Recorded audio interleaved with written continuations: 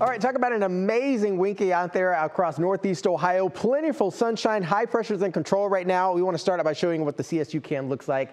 Absolutely amazing. You cannot get enough of it. Boaters, be advised this weekend, though. We have a small gust advisory expected for tomorrow as well through Sunday, where we expect our winds to calm back down here. So here's your National Design More hour-by-hour forecast. Through the rest of the evening, stargazers, go out, find your perfect spot on the grass. Enjoy that across the region. A few clouds moving in overnight tonight, but notice we'll have a performing north wind come in overnight. Temperatures likely to slip into the low 50s across Northeast Ohio, waking up for Saturday morning. We'll peel back those clouds, allow for more sunshine to move back in. However, high temperatures for tomorrow will flirt around 70 to 71 degrees, so much cooler expected tomorrow, and then thereafter we'll warm things up for Father's Day on Sunday. Overnight lows hanging out in the low 50s, around 50 degrees. You can see for Worcester, 52 for Millersburg, 51 for Canton. Ravenna, you're also at 51 degrees. Upper 60s near 70 degrees for tomorrow afternoon highs.